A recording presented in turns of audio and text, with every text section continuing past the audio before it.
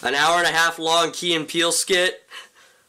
I'm down. Hey guys, welcome to See or Not to See, and today we're going to be talking about Keanu. So Keanu stars comedians Key and Peele as they go on a quest to get their cat back.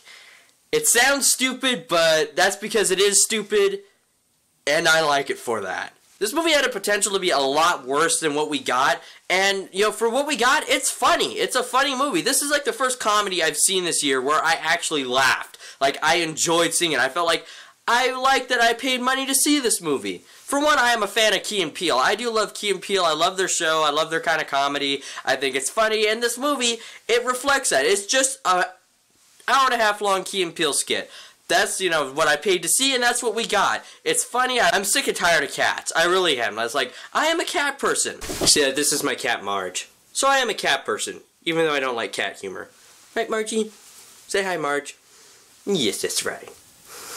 You a good cat. So overall, I did like Keanu. I thought it was funny. I laughed, and that's exactly what I wanted to do, was be able to laugh. So I will give Keanu a 2C, but only if you're a Key and Peele fan. So anyway, that's it for me. As always, if you like what you see, go ahead and hit subscribe. You can follow me on Facebook and Twitter. The links are in the description below. And remember, I waste my money so you don't have to. Thanks for watching.